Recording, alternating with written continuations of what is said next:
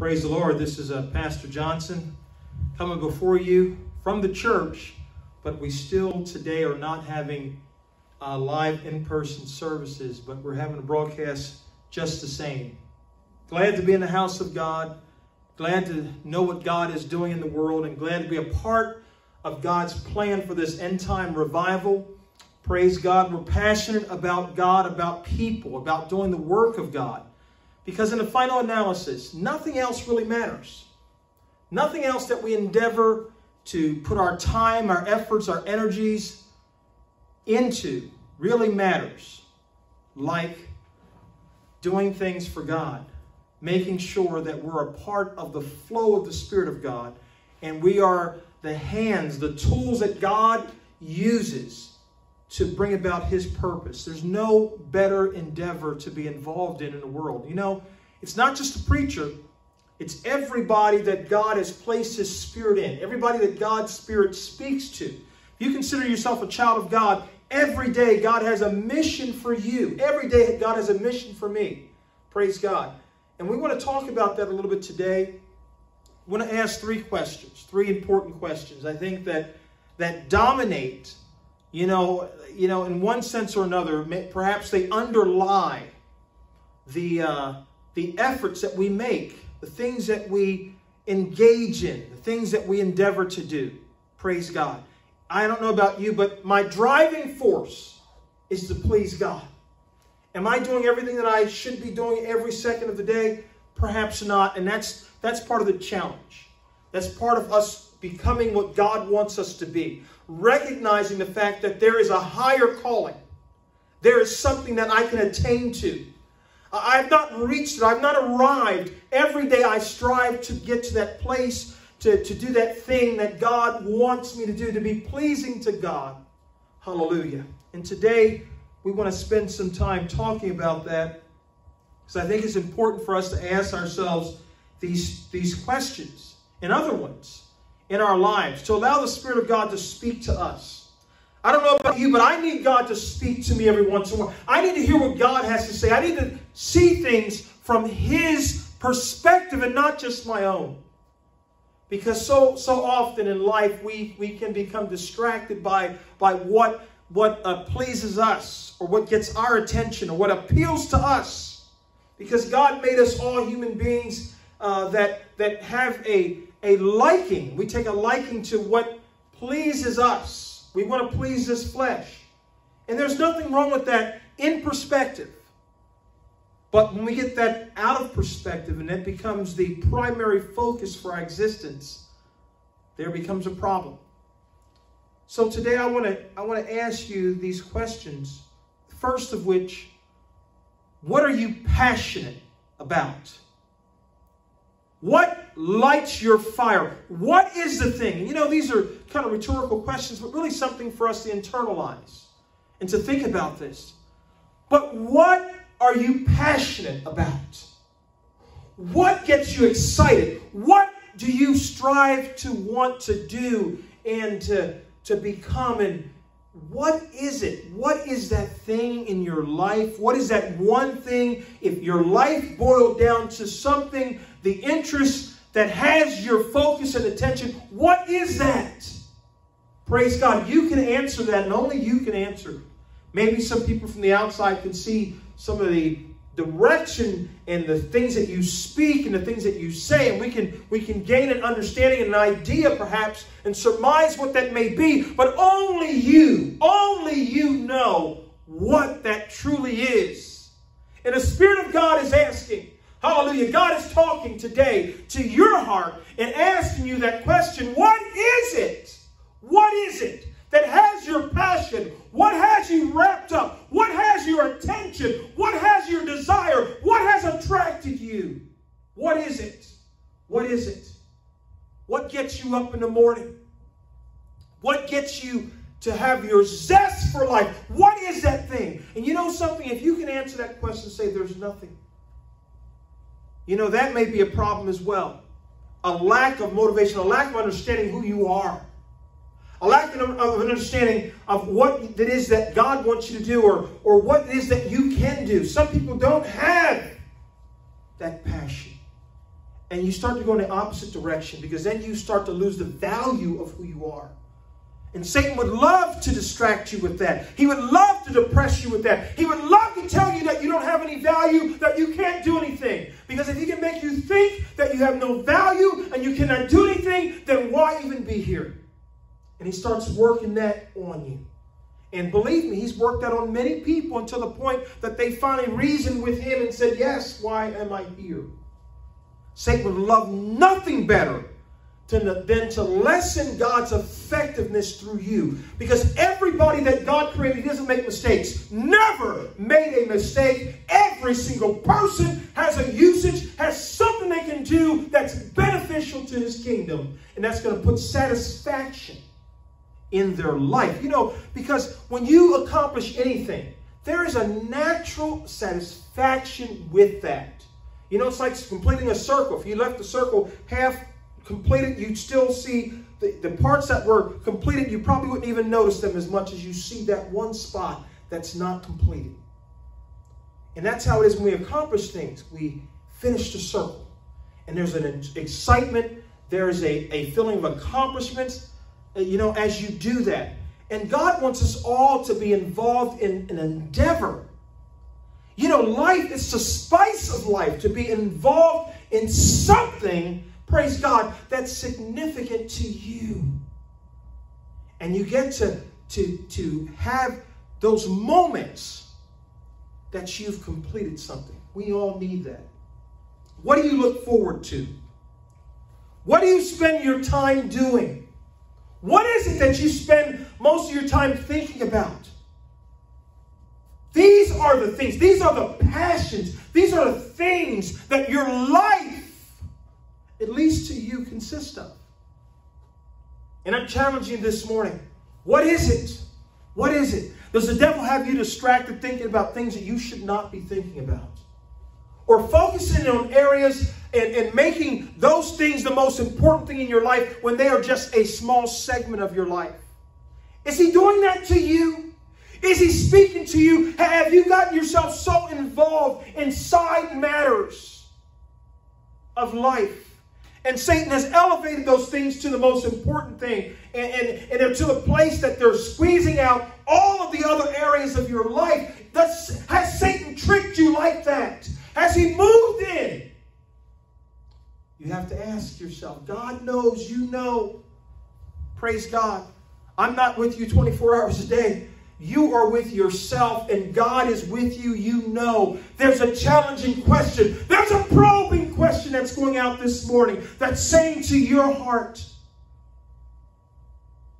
what are you passionate about? What gets you up in the morning? What do you look forward to? What do you spend your time doing? Where are your passions? Jesus said in Matthew 6:21, for where your treasure is, there will your heart be also. What you place value on, that's where your heart's at. Is Jesus competing with anything in your life? Is Jesus competing with any value in your life? Praise God. Next question is, what are you here to do? A lot of people have dreams. A lot of people have ambitions. And you know, I believe that dreams and ambitions, I believe that stuff comes from God. This is one of the motivating things that pushes us to do things in life. And there's nothing wrong with that. As a matter of fact, it's a great thing to be motivated, because you accomplish things when there's motivation, when there's a desire to do. It gets you up in the morning. It gets you focused on what you're trying to accomplish. Those are great things to have that desire to endeavor to do something. You know, things don't get accomplished in this earth unless somebody has a desire to do it. And when somebody has a desire to do it, distractions and other things that could come to keep them from that goal, they push aside and they get focused. And the ones that are able to focus amidst all the other distractions of life are the ones that accomplish things that we then can take note of. So I ask you, what are you here to do? Ecclesiastes 12 and 13 says this, let us hear the conclusion of the whole matter. Fear God and keep his commandments, for this is the whole duty of man. When it all boils down to what matters and what our overall goal should be, is to fear God. Fear God. Make God, whatever's important to God, what God says, what our life centers around. Fear God and to keep his commandments. That means I'm in love with what God wants. That means I have to get into I have to know what God thinks. I have to get into his word. And I have to spend time praying, talking to him. Because when I do that, then I'll get that passion. I'll get that heart that God had for souls. The Bible says he looked at some cities and he was moved with compassion. And that's what God wants us to be moved with. That compassion for souls. You know, some of it's very direct. You were just witnessing and doing Bible studies. And other times, God may have you endeavoring to do something. Maybe you're going to school. Maybe you're wanting to do something that's perhaps not as direct, but something that has a bigger scope or bigger plan. Or whatever you want to do in your life, whatever it is that you desire to do, God wants to be able to use that to use you. Praise God. I believe dreams and desires and plans and goals and ambition, this stuff comes from God. Because God wants your life to go well. He gave us some advice. He says, well, not advice, just a commandment. He says, children, obey your parents in the Lord, for this is right. Honor your father and mother, that it may be well with you. So there's this desire that life go well. We all have a desire. And God has a desire also to connect with us that our life would go well. So God's interested in your plans, in your future, and what you're trying to do. Does God get a say in what you plan? This is a question. Does God get a say? Or do you just set your plans? The Bible says a man devises his way, and the Lord directs his steps. A good man's steps, in another place it says, are ordered of the Lord, and he delighteth in his way. I want God to direct my plans, my steps. The Bible says in Jeremiah, it's not in man that walks, even though we have the ability to actually take steps forward. But the Bible says it's not in man that walks to direct his steps. It's not in him. We need God's direction. As much as we think that we're in control and charge and we can see the way clearly, we need God. I recognize I need God this morning. I can't do it on my own. I make a mess of it. Can God redirect you? Does God get to alter your plans? You know, as you're getting closer to God, you know the old song that says, turn your eyes upon Jesus, look forth into his wonderful face, and the things of this world will grow strangely dim in light of his glory and grace. As you turn your desires towards God and you make yourself pliable in his hands, usable, God will direct you. God will lead you. You know, the most satisfying thing that you can do in life is what God wants you to do. Isn't that something? You know, sometimes we think we're so in charge and control and we understand this, that, and the other. But out of all of that, the one that created us, that knows our talents, our abilities, and all the things that we possess, he knows how to best direct us. That's a wonderful thing. And when you give God that kind of control in your life, you're going to be happy. You're going to be satisfied. And you're going to be fulfilled. Praise God. Last question I want to ask you is, what is the value of your life? In Mark 8:37, Mark 8:37 says, or what shall a man give in exchange for his soul? Do you see your life as yours to run? It's my life. Bobby Brown said many years ago, it's my prerogative. My prerogative. I can do what I want to do. And if he had it all to say over again, and looking back over some of the horrible decisions that he's made that's affected other people in his life in ways that he can only regret as he lives the rest of his life. I'm sure he would like to get the input of somebody that's wiser than he is. And in your life, if you've made mistakes, the Bible says better is a dead or a live dog than a dead lion. As long as you're alive, there's hope. But you have to come to the recognition. You have to come to the realization that I need God in my life. I need God to interfere. I need God to help make my way straight.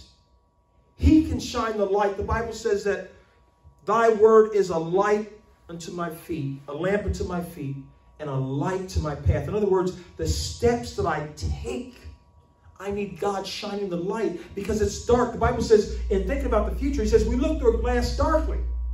We don't know the future. We can surmise, we can calculate by past events or by other people's lives and other calculations. But we really don't know it. We need God. I need to put my hand in my life. I need to surrender the control of my life to God.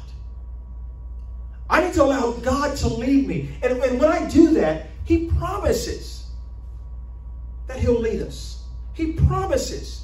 You know, God's not some God that is difficult to deal with. He says, come, let us reason together. God's in the business of taking the broken pieces of our lives that we give him, our busted plans, our messed up situations, and he can take that mess and make something beautiful. Only God can do this. But it only happens when we surrender. God does require surrender. He won't fight against you because that's too difficult. As you're asserting your will and your plans, as he's trying to show you something that you don't understand, your future. But when we surrender to God,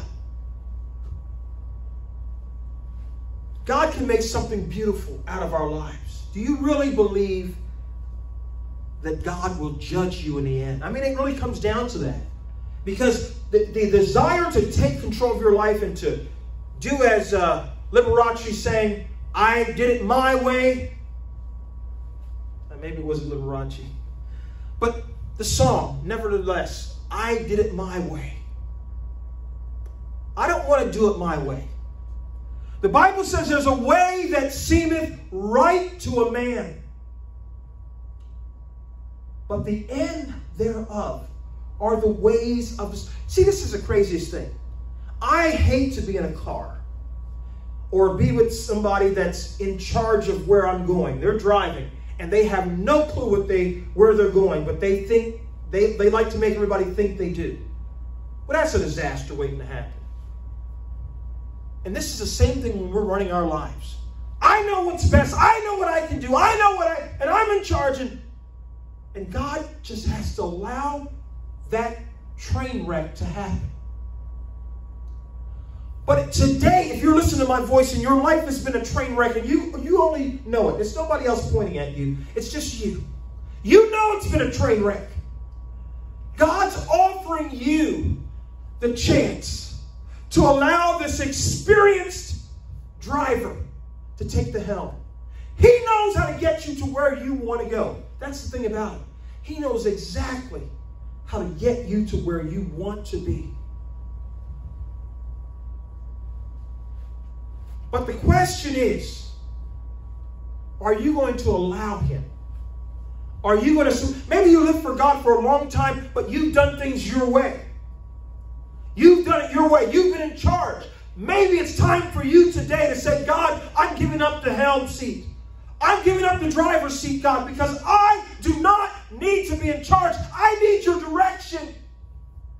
And you know, the first step is recognizing that. It's you know, maybe you've made some mistakes. We all have. But it's in recognizing that without God's help, I'm mistake prone. I'm going to do it over and over. But God, I'm coming to you this morning. I'm surrendering. God, I need you in charge. I need you in charge of my life, God. I'm surrendering to you. I'm giving it all to you, God. Hallelujah, God. I'm giving it all to you. I surrender. I surrender. Hallelujah. It just brings me to my last question. Are you ready? Should the end for you be today? For somebody, today is the day of salvation. Today is the day where it all ends, and it actually matters today. Your last day is your most important day. The Bible says, as a tree falls, that is how it will lie. And that is a statement that's indicative of the way that you end your life. The Bible says the dead know nothing. And so there's nothing more to add to the record. The Bible says that your spirit goes to God who gave it when life is over. It was a combination of the spirit in that body that made man a living soul, the breath of God. But he takes it back at the end, and it's recorded everything. The Bible says that the spirit of man is a candle of the Lord, searching the innermost parts of you. But when it's all over, he takes it back, and he has a record of everything, sealed and locked. So I ask you this question today. Are you ready? Should the end for you be today? Are you ready? Are you ready? Are you ready? Should the next thing that you experience is waking up at the white throne of judgment, are you ready to look God in the face? Are you ready for your actions to be reviewed and to be judged? Are you ready is my question today. If you can answer with a resounding yes, hallelujah. You need to talk to him this morning. Hallelujah. He's open to hear what you've got to say. He's waiting. He sent me today to speak this word to you. Hallelujah. Are you ready? Are you ready? It's a question that's not just easily answered and shrugged aside, but it's something that we answer as we talk to God and as we allow his Spirit to point out, as we allow him to talk to us, as we surrender and say, God, make me ready. Make me ready.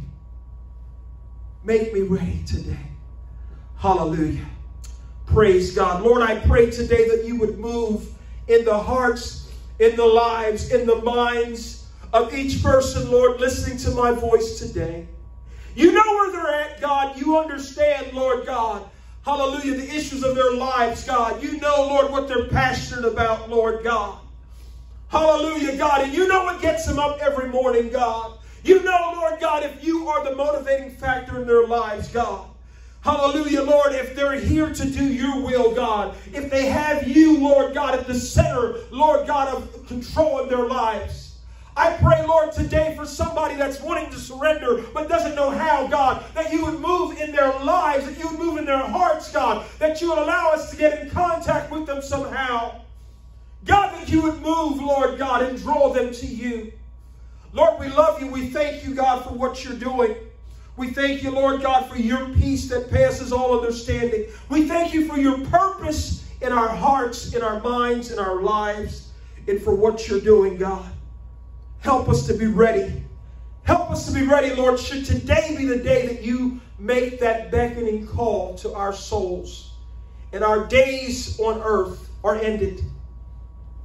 I pray, Lord, today for your touch, for your anointing. I pray that you would move, Lord God, in every heart that's under the sound of my voice, God. Every person that's touched, Lord God, by what you've had to say today through me.